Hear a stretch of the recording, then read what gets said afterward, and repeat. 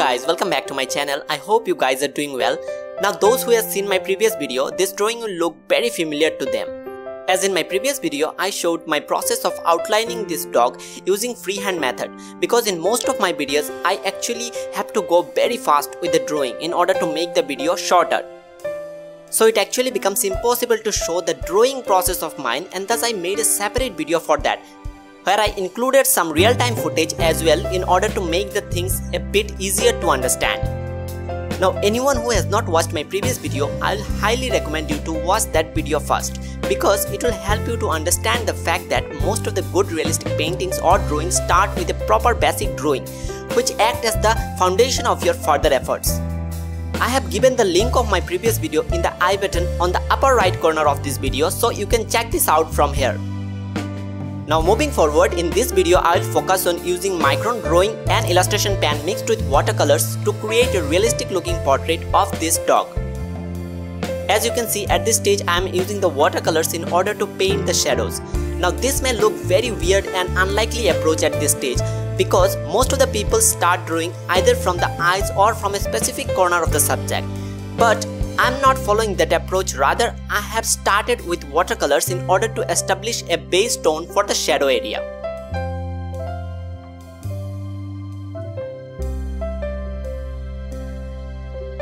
The colors I have used for this area is a very basic and neutral color, which is composed of Prussian blue mixed with a bit of sap green, crimson lake and yellow ochre. I am also using various light and dark values while leaving the white for the highlights in order to separate the values, otherwise it will look very flat.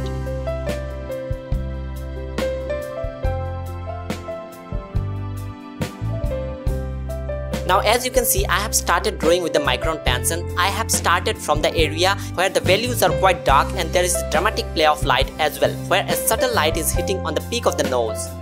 And thus we have to save this lighter value from the very beginning, more like watercolors. In pen drawings as well, you need to start with lighter strokes by applying less pressure on your pens and gradually increasing the pressure in order to darken the value.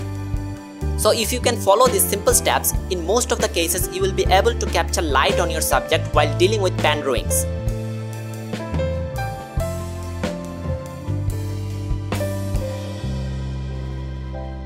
Now I am just showing you in real time how I have applied the strokes. The approach is same almost throughout the drawing.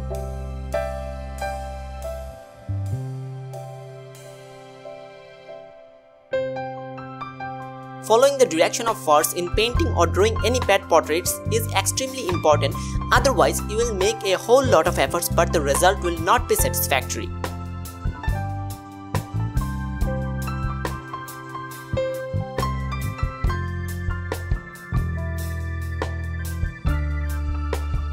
Now I am just following the similar technique in order to render the texture of the fur surrounding the face, where you can see me using mainly two pens. One is black and the other is of a lighter color. Now I am speaking about the color of the pens and not the ink, so don't get confused because both the pens contains black ink. Now the basic difference between them is in the size of their tip. The black pen is of size 0.05 mm and the other one being 0.1 mm. So the black pen gives much lighter and thinner strokes compared to the one with 0.1 size.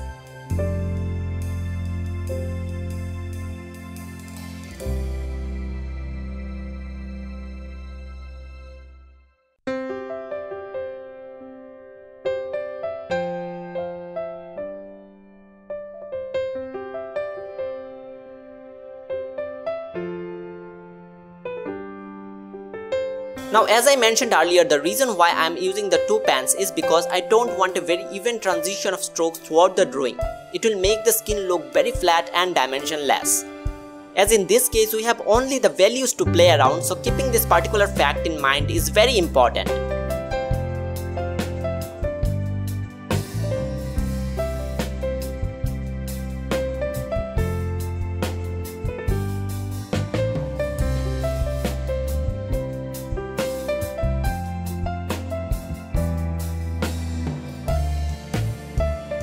Now I am using a white pen in order to draw the whiskers of the dog, which are quite interesting.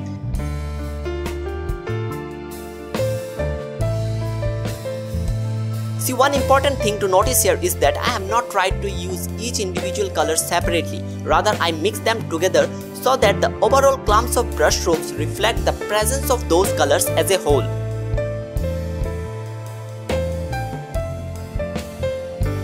You can see how I have drawn each whisker at a time with a curvy stroke following the direction from top to bottom, because I want the whiskers to look sharp and thin as they move outward. Now I'm just using the 0.05 micron pen in order to thin down some of the whiskers which look bulky and unnatural. Those small things are very important to notice because they contribute towards the overall outcome of your drawing.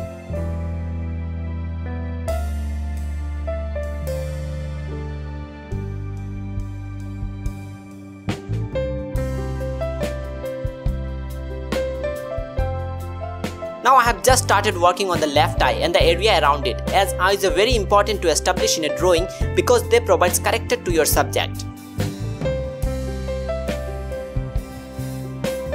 Along with the eye, I have also drawn some patchy marks on the skin of the dog.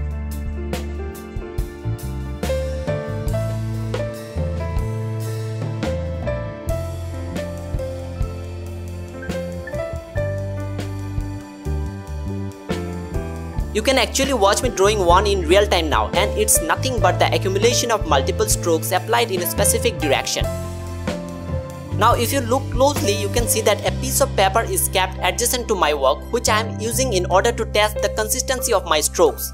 Because sometimes the pen may cause bloating, so it's always better to test your pen on a rough piece of paper like this before using it directly on your work.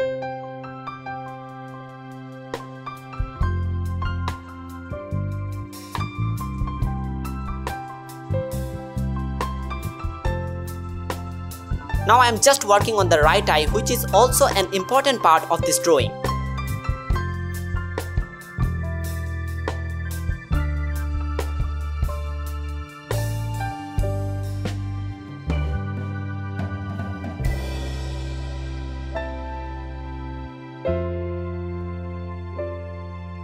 And you can see how delicately I have just drawn the outlines of the eye and then started focusing on the value to create the right contrast.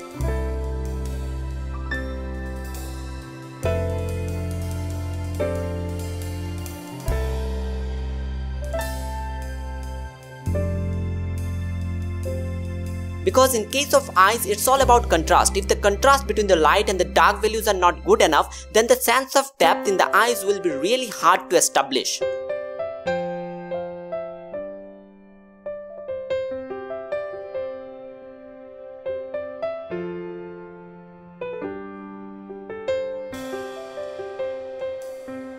Now I am just drawing the area around the eye, where I am following the same technique of layering the strokes in a specific direction to create the realistic looking furry texture all over the skin.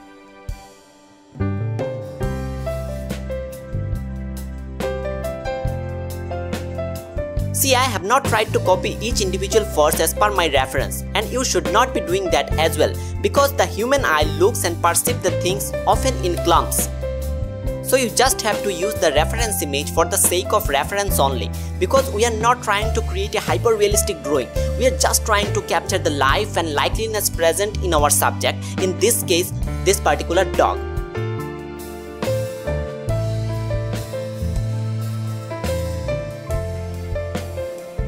So there is enough creative freedom given to you if you can just make it work in favor of yours.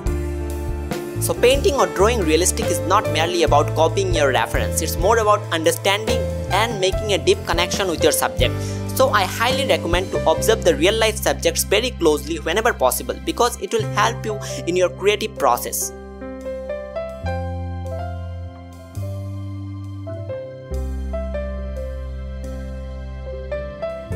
You can notice that the lower end of the face, which I initially painted with the watercolors, is also rendered with some medium and lighter grade strokes in order to create more depth and continuity in the overall drawing.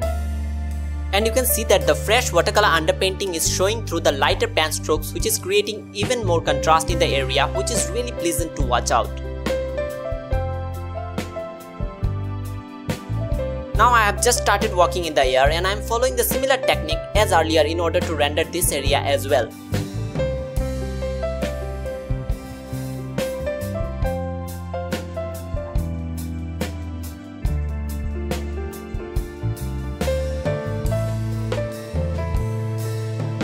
The neck region is also drawn with a similar technique where the dark patchy strokes are accompanied by medium grade strokes in order to create a resemblance between the light and the dark values so that the whole area looks connected.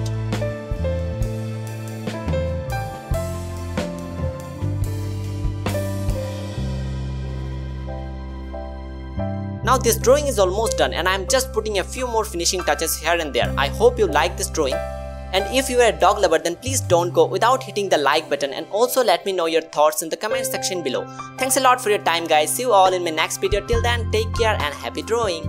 Hey guys, thanks a lot for watching. If you want to support my work, then please do like, comment and share my works, and also don't forget to subscribe to my channel and hit the bell icon, which is very important so that you get notified as soon as I post a new video.